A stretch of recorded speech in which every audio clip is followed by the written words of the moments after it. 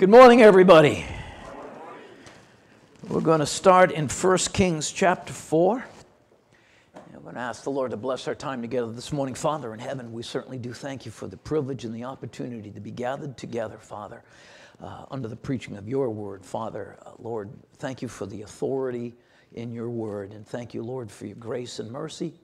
Father, I just thank you for the brethren that have gathered this morning, Lord. I do pray that, Lord, that you might be able to bless them today, Father, as they've sacrificed their time and come this morning, Father, to be in the Sunday school hour. God, we just thank you. Ask your blessing. Put me aside. I do pray, Father, that your word would go forth and accomplish your will in each and every one of us, and me especially, in Jesus Christ's precious name. Amen. All right, got a lot of ground to cover, and we're going to start in chapter 4, 1 Kings chapter 4, verse 1. So King Solomon was king over all Israel. Now look at verse 24. And he had dominion over all the region this side of the river, from Tisphah even to Azza, over all the kings on this side the river. He had peace on all sides round about. Verse 25, and Judah and Israel dwelt safely, every man under his vine and under his fig tree, from Dan even to Beersheba, all the days of Solomon. So there's peace. There's a united kingdom, and things are looking good. But you've got to understand something. Peace didn't come cheap, and it didn't come easy, and it's the same today. Very same thing today. What happened? David made incredible preparation for his son Solomon to take over the kingdom. Under David, the kingdom is united. Under David, God used that man to accomplish his will. He brought those people, the people in Canaan, he brought those people under submission to David's rule and authority as David walked with God. Peace. Peace is expensive. It's always expensive. And once you've acquired it, you can't just sit and relax. It takes constant work, maintenance. It has to be worked at. It has to be maintained. It doesn't just happen.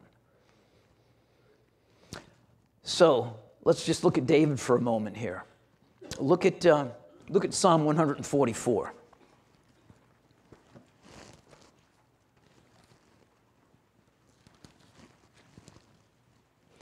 Psalm 144, if I can find it.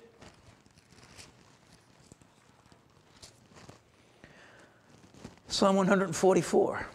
Look at this, verse 1. Blessed be the Lord, my strength, which teacheth my hands to war and my fingers to fight. This is David, not Solomon. Teacheth my hands to war and my fingers to fight. My goodness and my fortress, my high tower, my deliverer, my shield, and he whom I trust, who subdueth my people under me. David was a man of war. David was a great man of war. Look at 1 Chronicles. 1 Chronicles 22. Incidentally, this is the first time I've done Sunday school here. I got here in 2004, went to Bible school, left in 2009, and haven't been back. Not that I don't want to be, but all right, look at chapter 22. Did I say that? Look at verse 7. And David said to Solomon, my son, my son, as for me, it was in my mind to build an house for the name of the Lord my God. But the word of the Lord came unto me, saying, thou hast shed blood abundantly, and hast made great wars. Thou shalt not build an house for my name, because thou hast shed much blood upon the earth in my sight. Behold, a son shall be born to thee, whom shall be a man of rest. And I will give him rest from his enemies round about, and his name shall be Solomon. And I will give peace and quietness unto Israel all his days. Well, Solomon walked right into a great situation. He was born into a great situation. But it took a lot of work on David's part. Not only this in the physical world, the physical warfare that he had, But then you all know the story. He amassed this great fortune of gold and silver and brass and iron and whatnot, all these things for the temple that he wanted to build. But because of his life, God had to set him aside, not punishment, but said, no, I can't have my house established on warfare. It's peace. Solomon's going to be a man of peace, and it's through him that I'm going to build my house. Now, look at, just give you an idea of some of the attributes of David. Look at 2 Samuel.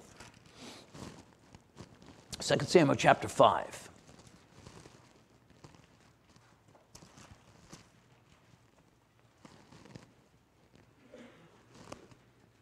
And just start down in verse 9.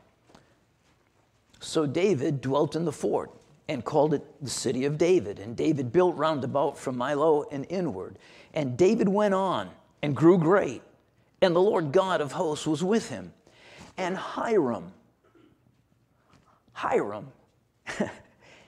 king of Tyre, sent messages to David, and cedar trees and carpenters and masons, and they built David an house. And David perceived that the Lord had established him king over Israel, and that he had exalted his kingdom for his people Israel's sake. Tyre, that's Lebanon. So the reputation of David and his accomplishments in warfare have spread well beyond the borders of Israel. It's all the way to Lebanon.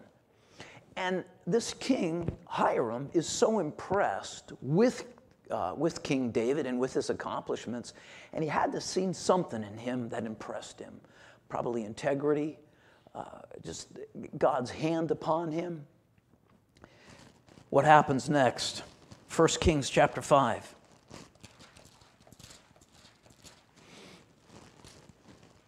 Well, I mean, think about it. King Hiram, he turns around and he sends all these building materials for David's house. You read also that Hiram was ever a lover of David, had such grand respect for him. Look at 1 Kings chapter 5. And Solomon sent to Hiram. Solomon sent to Hiram, saying, Thou knowest how that David, my father, could not build an house unto the name of the Lord his God, for the wars which were about him on every side, until the Lord put them under the soles of his feet. Well, clearly God was using David to accomplish his will. But now, verse 4, the Lord my God hath given me, Solomon, rest on every side, so that there is neither adversary nor evil occurrent. What's going on? Solomon. Solomon's a man of peace. David was a man of war. Here you see Solomon. Everything that David was with a sword in his hand, Solomon is with a word in his mouth. The man of war, the man of peace. David picks up the sword. David forces people into submission.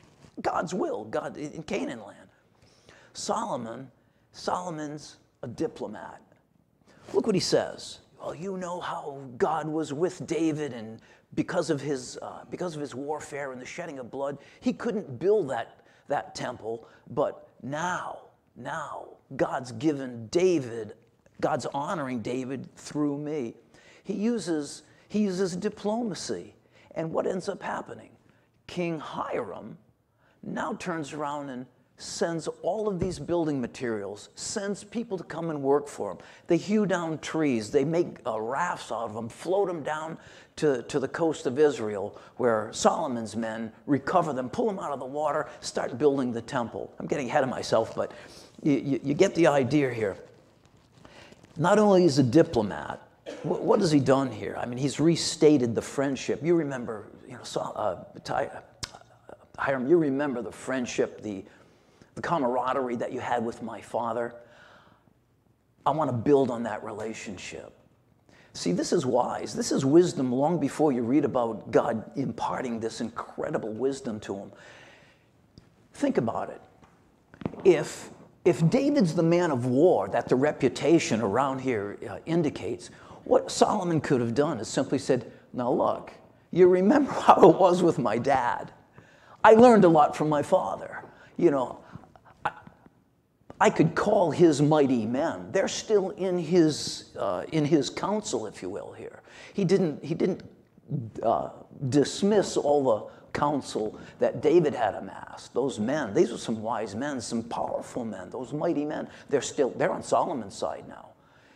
What he could have done is just, Hiram, you really do need to give me those logs. You really do need to give me that gold and all that other stuff, because after all, I want to build a house for my God. It's not even Hiram's God. He's Lebanese. All right, so you get the point. Diplomatic, but he's also ambassadorial. Look at 1 Kings chapter 5, look at verse 5. And behold, I propose to build a house unto the name of the Lord my God, as the Lord spake unto David my father, saying, Thy son, whom I will set upon the throne in thy room, he shall build a house in my name. Now therefore command thou that they hew cedar trees out of Lebanon, and my servant shall be with thy servants, and unto thee will I give hire for thy servants according to all that thou shalt appoint. For thou knowest that there is none among us that can skill to hew timber like the Sidonians. He's flattering him. He's using diplomacy. He's an ambassador. This is Henry Kissinger. He's saying all the right things. And instead of force, he's using the power of the word. Now, and it came to pass when Hiram heard the words of Solomon that he rejoiced greatly and said, Blessed be the Lord this day, which hath given David a wise son over this great people. And Hiram sent to Solomon, saying, I've considered the thing which thou sent to me for, and I will do all that I desire concerning the timber of cedar and concerning the timber of fir, and my servants shall bring them down to Lebanon to the sea. So what David accomplished mightily, physically, that was establishing the beachhead. It had to be that way. You had to go in and clean house. And that established the kingdom. Now, God sends Solomon in, and what is Solomon doing? He's putting aside that sword, and he's using politics, if you will, but diplomacy, that ambassadorial relationship. And so instead of breaking and cutting down, he's building up. He's building up. He's using relationship, the power of personality, the power of the spoken word. It's in truth. I mean, this isn't flattery. He's speaking the truth. God turns around and honors all that. Now, I like that. It says Hiram considered the matter, considered what Solomon had asked him to do. Well, think about it. Again, Hiram's not stupid. There's a lot of wise people in this narrative. And what's going on? Hiram says, let's see, I knew David. I really appreciated David. I had a lot of respect for David. Well, it was wise to have respect for David in that day. He had the army, man, and anything that he wanted to do, he could pretty much get done. Come on, think about it. He's got mighty men who break through the Philistine, the host of the Philistines, to grab David a cup of water. He's got a lot of respect by his men. So Hiram had to have heard about that. Think about it. David's a man of war. His son's now on the throne. He's a man of peace. War, peace. I think I'm going to consider what Solomon said. I think I'm going to go with Solomon. I want in on this project because God's going to bless him. I can get in. Maybe he'll bless me in my country as well. I mean, it's just wise. There's a lot of wise people in this narrative. That's good, just good thinking. All right. Now, What about this wisdom of Solomon? You're still in 1 Kings, right? Go back to chapter 4 for a moment. Look at verse 29. And verse 29. And God gave Solomon wisdom and understanding exceeding much, and largeness of heart, even as the sand that is on the seashore. And Solomon's wisdom excelled the wisdom of all the children in the east country, and all the wisdom of Egypt. And he was wiser than all men, than Ethan the Ezraite, and Heman the Calco, and Darda, the sons of Mahol. And his fame was in all nations round about. It's amazing. You go in verse 32, he spake all these proverbs, these songs and whatnot. Down in verse 34, and there came of all people to hear the wisdom of Solomon from the kings of the earth, from all the kings of the earth, which had heard of his wisdom. So his reputation has gone out just like David's had. Only, as we said, instead of a man of war, the reputation of might and power, conquer, what is it? His wisdom has gone out. Now, we all know probably the most talked about and quoted manifestation of that wisdom is the two women, the two prostitutes. They get pregnant, they have babies. One of them overlays one of them in her sleep. That one dies. The other one takes the live baby and says, this is mine, the dead one's yours. They have an argument. They take it to the king, King Solomon, and you know the story. He says, give me a sword. What? That's David's role. What are you doing? Give me a sword. Where's the live baby? All right, I'm going to hack this kid in half. Both mothers can have a half. You know the story. What happens? The mother of the live child, her heart is broken. No, don't touch the baby. Don't touch. Go ahead. She can have him. She can have him. And the other woman says, she must be a real princess. She says, no, let's kill them all. Let's kill this one too, and we're both sharing. Well. You know, that's the wisdom. That's the reputation that Solomon had gained. Now, look at. No, let's not. Okay, where's the wisdom coming? The wisdom coming from, though. You're still in 1 Kings. Now go to chapter 3. Chapter 3. We're going to start in verse 5. In Gibeon, the Lord appeared unto Solomon in a dream by night, and God said, ask what I shall give thee. And Solomon said, thou hast showed unto thy servant David my father great mercy, according as he walked before thee in truth and in righteousness and uprightness of heart, with thee that thou hast kept for him this great kindness, that thou hast given him a son to sit on the throne as it is this day. And now, O Lord my God, thou hast made thy servant king instead of David my father, and I am but a little child. I know not how to go out or to come in. And thy servant is in the midst of thy people, which thou hast chosen, a great people. It cannot be numbered nor counted for multitude. Give therefore thy servant an understanding heart to judge thy people, that I may discern between good and bad.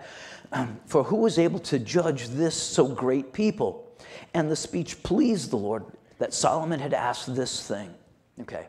Stop there for a minute. What just took place? Verses 5 and 6, God just tested Solomon. He just gave Solomon the opportunity to prove his integrity, to prove the wisdom that he's already developing. What did he do? He credits David for where he's at now. He's not claiming anything for himself. What does he do? I'm but a child. Well, first off, like I said, he credits David. That's Deuteronomy chapter 5, verse 16, honor thy father and thy mother. Verse 7, he humbles himself and says, I'm but a child. That's Matthew 18, chapter 4. Humble thyself as a child, be greatest in the kingdom of heaven. Verse 13, I have also given thee that which thou hast not asked, both riches and honor, so that there is not any among the kings all thy days, And if thou wilt walk the ways, keep my statutes and my commandments, as thy father David did walk before me, then I will lengthen thy days. Solomon didn't ask for any of those things. What is it? Matthew chapter 6, verse 33. Seek ye first the kingdom of God and his righteousness, and all these things shall be added unto you. It's wisdom. It's wisdom. And that wisdom's available to anybody, everywhere, anytime. We don't have to have, God give us this magnificent supernatural wisdom as he did for Solomon. But you still in 1 Kings? Yeah. Go to chapter 6 now.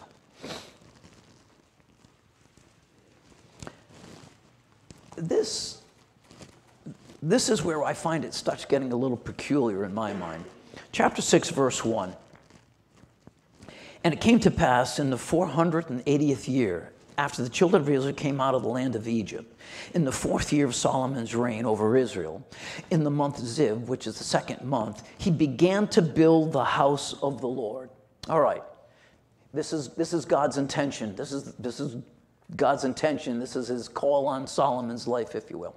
Look at verse 7. And the house, and the house, when it was in building, was built of stone. It's a pretty solid structure. Built of stone, made ready before it was brought thither, so that there was neither hammer, nor axe, nor any tool of iron heard in the house while it was in building. Isn't that peculiar? Yeah. Think about that. I mean, Brother Stephen Mustard, he's a mason. He was up at our compound a year or so back and helped lay the foundation for what's going to be our church building. And he's out there with a hammer, man. Masons use hammers. They build in stone. They build with stone. Why would God say, no, we're not doing that here? So think about it. He had to take, those masons had to take those stones out of the quarry. It took machines. It took tools to get that stone out of the quarry. They had to move it from the quarrying site and then start forming those things. So it took a hammer, it took a chisel. They had to work on those things. They had to form them. It says that those things were fit before they got there. Yeah. That's something, man. That's a skill. And they got there, and then they were simply put in place. There was a song several years ago, Just Another Brick in the Wall. Well, I don't want to bring back any bad memories, but another brick in the wall. Yeah. Payback? Come on. Those things had to be just so, because they fit right where they were supposed to be. Solomon's a fit rock, a fit stone. He's right where we're supposed to be, and he's doing exactly what God wants him to do, just like his father David had done before him. There's a spiritual lesson in that for us as well. But let's look at this. Go back to Exodus chapter 20 for a minute, please. Make a little more sense out of this, I hope. Exodus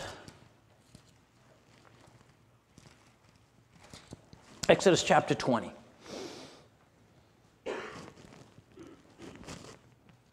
Where am I here? Yeah, 20. Here we are. 22. Chapter 20, verse 22. And the Lord said unto Moses, Thus thou shalt say unto the children of Israel, Ye have seen that I have talked with you from heaven. I like that. That's like Acts chapter 1, verse 3, many infallible proofs. You shall not make with me gods of silver, neither shall you make gods of gold.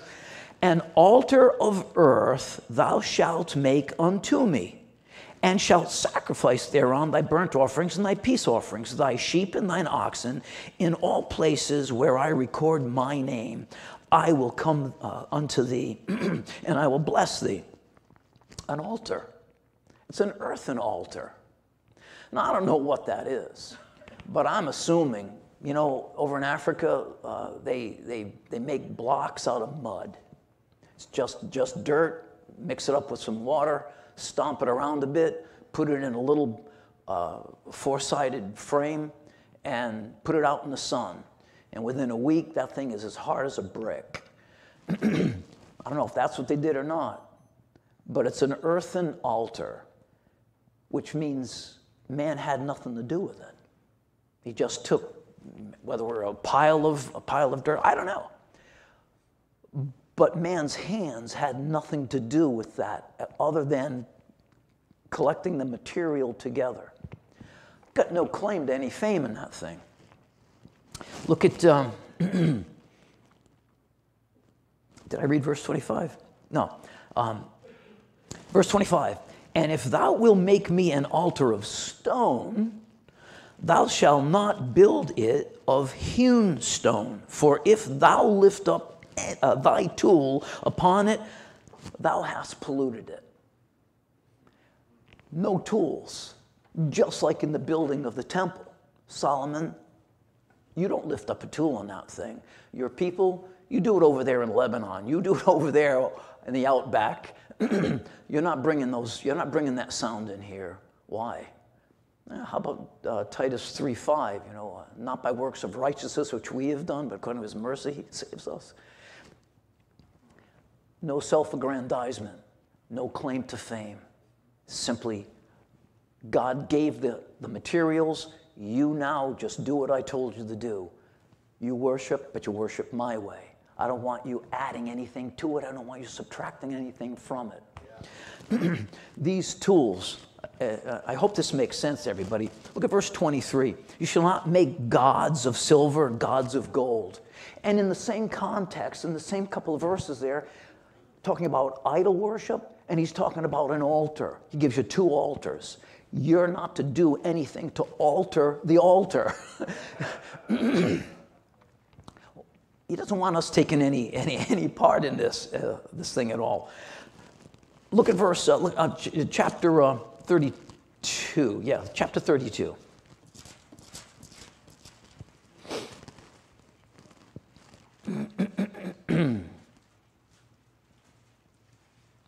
Got it? 32. Look at just start in verse 1. It says, and when the people saw that Moses delayed to come down out of the mount, the people gathered themselves together unto Aaron and said unto him, up, make us gods which should go before us. For as for this Moses, the man that brought us up out of the land of Egypt, we want not what was become of him. And Aaron said unto them, break off the golden earrings which are in your ears, your wives, your sons, and your daughters, and bring them unto me. And all the people brake off the golden earrings which were in their ears, and brought them unto Aaron. And he received them at their hand, and fashioned it with a graving tool. After he had made the molten calf.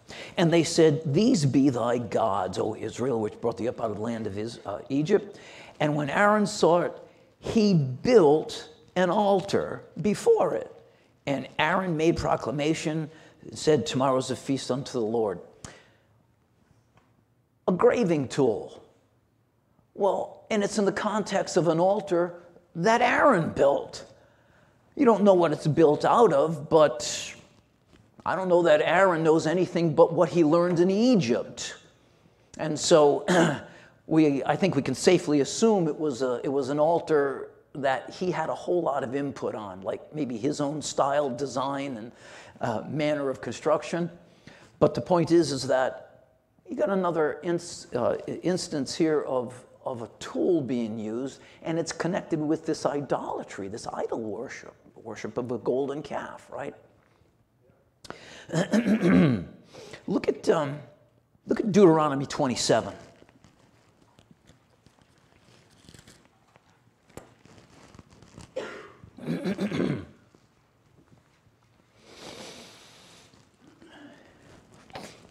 Look at verse 4. Therefore it shall be when you be gone over Jordan. Okay, so this is, they're going to be leaving Moses behind and going into the promised land. Ye shall set up these stones, which I command you this day, in Mount Ebal, thou shalt plaster them with plaster, and there thou shalt build an altar unto the Lord thy God, an altar of stones. Thou shalt not lift up any iron tool upon them. Thou shalt build an altar of the Lord thy God of whole stones, and thou shalt offer burnt offerings thereon unto the Lord thy God. And thou shalt offer peace offerings, and it goes through all of that. Then verse 8, thou shalt write upon the stones all the words of this law very plainly. Again, the admonition, you don't lift up a tool on this altar of mine. This is all about me, God, and I don't want you altering anything. I don't want you trying to take any of the glory for this. Why? Think about that graving tool. It's a polluted tool. Why? Because it's held in the hands of an unregenerated heart with an unsanctified imagination. And without the guiding influence of the Holy Spirit, what happens? The minute pride gets just a touch into that heart, what happens? Instantly the thing just escalates. The thing exponentially increases. Don't build an altar of stones that you've put your hand to, because now you're polluted with pride, your pride. You're going to try to take credit for this thing. God says, we're not doing it that way at all. Okay? Graving tool, a hammer, iron, tools of iron. Look at Isaiah 41.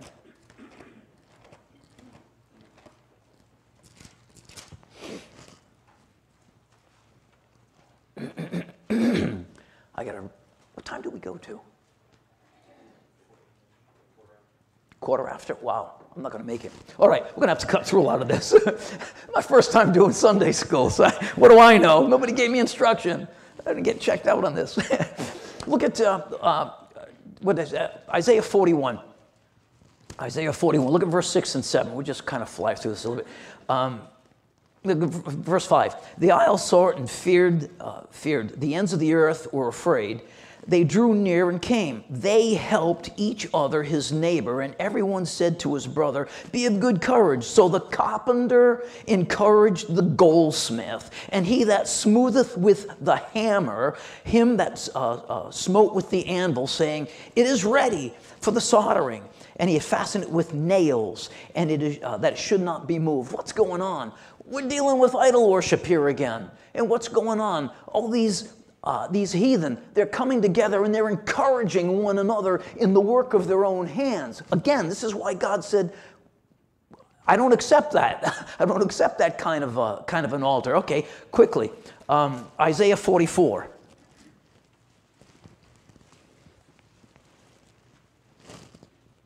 And just go down to verse, oh boy, verse 10, just verse 9. And they that make a graven image are all of them vanity, and they are detectable things shall not profit.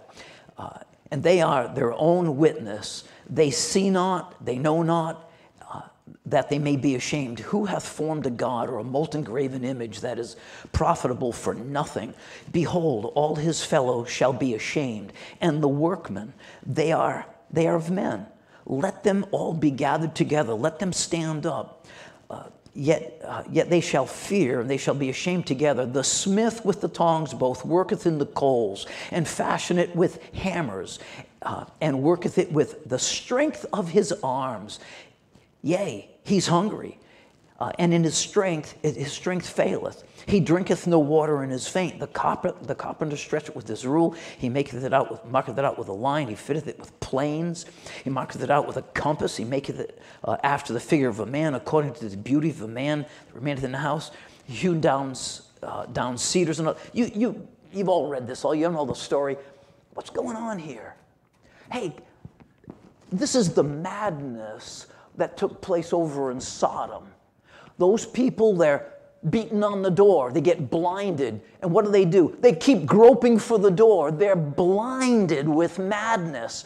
They are in their lusts. They're determined to accomplish their goal. What's going on here? We got idol worship going on. It's religious.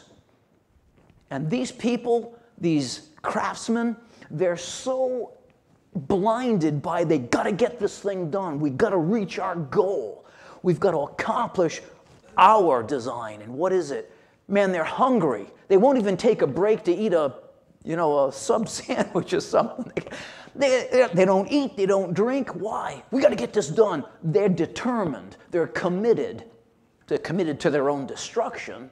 That's the idolatry. They're using their tools for their glory, for their end.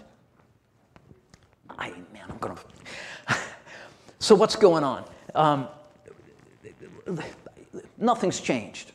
2 Corinthians chapter 4, verse 4, right? In whom the God of this world hath blinded the minds of them that believe not.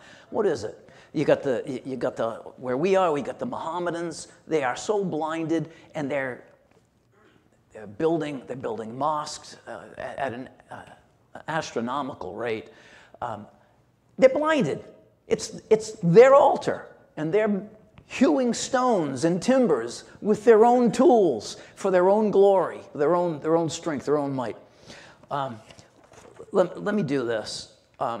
Again, you all know Solomon builds this temple, and it's all made with all these incredibly expensive, precious metals and jewels and whatnot. And the timber of Lebanon, the cedars of Lebanon, I have some Lebanese friends that I deal with quite regularly over there, and he's shown me pictures of some of those trees. They're just magnificent specimens of God's creation.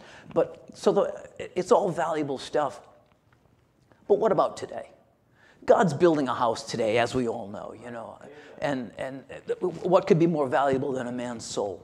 Okay, I only got 5 minutes, so I can't go through all of that. But 1 Corinthians 6:19, your body's the temple of the Holy Ghost. 2 Corinthians 4:7, your body's an earthen vessel housing the treasure of Jesus Christ, the hope of our glory. Ephesians chapter 2, let's do that. Ephesians chapter 2, verse 20.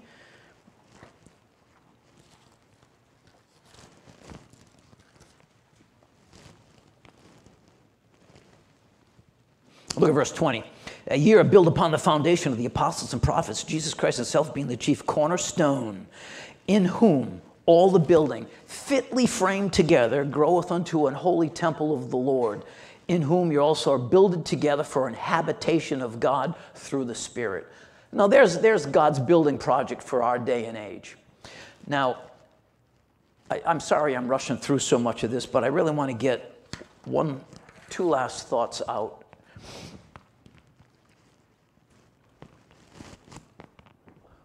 When God told Noah to build that ark, for 120 years, God had to endure the sounds of those iron tools, those hammers, those chisels, those saws, those graving tools, all of that. I think that was a very unpleasant sound to God. Why? Because judgment was imminent. God had to judge. That's how bad things had gotten. I don't think God was pleased with those sounds at all, just like he's never been pleased with us picking up a hammer to our own glory, building our own altars. But let me just finish with this thought. Man in his pride and his lust for power, and God the Father bearing those insidious sounds. When we picked up a nail, and with our strong arm picked up that hammer and drove those nails, 3 nails, right through God's heart. Look at Psalm 89.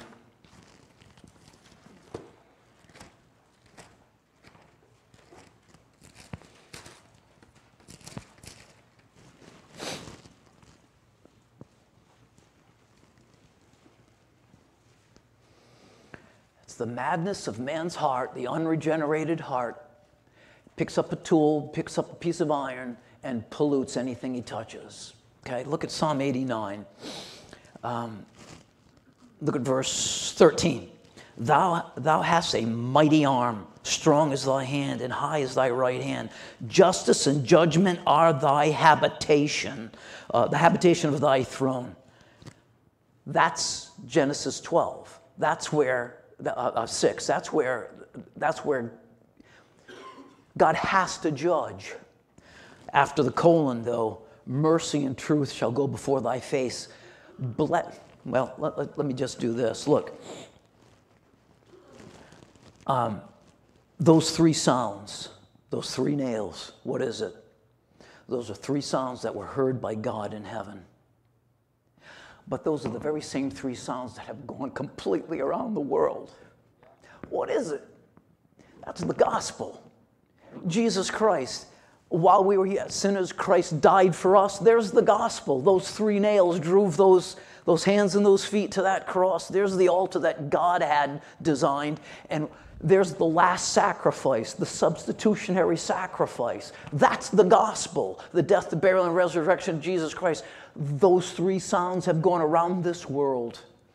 The sound that God now hears isn't that iron, those iron tools, but it's the spoken word of God as Solomon exercised over there. And what does it do? It's that word of God that overcomes that stony heart. Not with a tool of iron, but with the word of God, with that heart that will receive that testimony. Look at verse 15. Blessed is the people that know the joyful sound. That's not the sound of iron tools. That's not the sound of that engraving tool. The joyful sound, that's the only place in the Bible where those two words go together like that. The joyful sound, they shall walk, O Lord, in the light of thy countenance.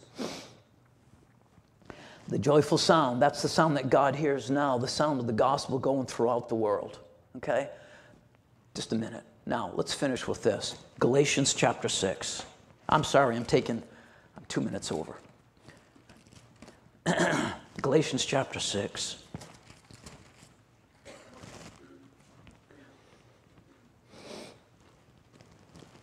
Blessed are the people that know the joyful sound. They shall walk, O Lord, in the light of thy countenance. The joyful sound, the gospel going throughout the world. Look at Galatians chapter 6, look at verse 14. But God forbid that I should glory, save in the cross of our Lord Jesus Christ, by whom the world is crucified unto me, and I unto the world. Now that's an easy verse to say and read, and the first half of it's outstanding. The world is crucified unto me. I can do that. I can easily do that. You just deny yourself with some self-discipline. You can deny the world. But it doesn't end there. By whom, Jesus Christ, the world is crucified unto me, and I unto the world. I think that's the joyful sound that God wants to hear. What is it? Crucifying yourself, putting yourself on that cross, and making yourself unattractive to this world. It's very easy to say, oh, I don't drink, I don't smoke, I don't do these things anymore, you know. Yeah, well, praise the Lord for that. God made that change in you. But now what are you doing? Now what are you doing? Hey, the world is crucified unto me, and I unto the world. How am I making the world not like me? I guess that means I'm done, right?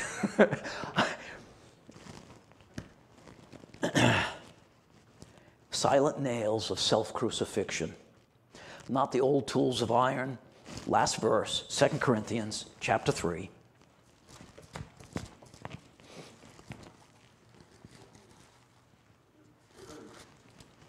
2 Corinthians chapter 3.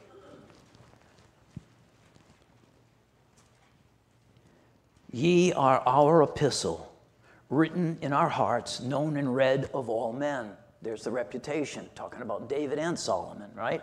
Ye are our epistle. For as much as you know, ye are manifestly declared to be the epistles of Christ, ministered by us, written not with ink, but with the Spirit of the living God, not in tables of stone. I pray your heart isn't stone anymore.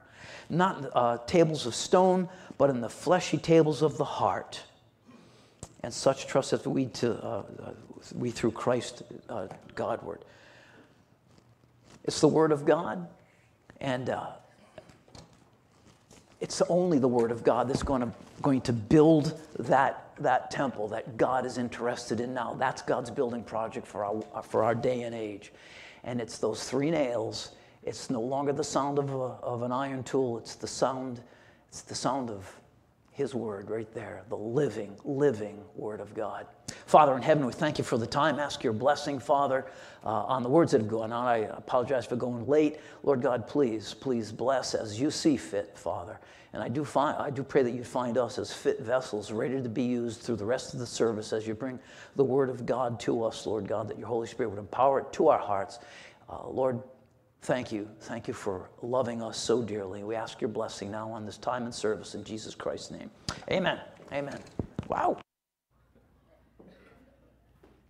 All right, we'll meet back in 15 minutes from right now. See you then. Bye-bye.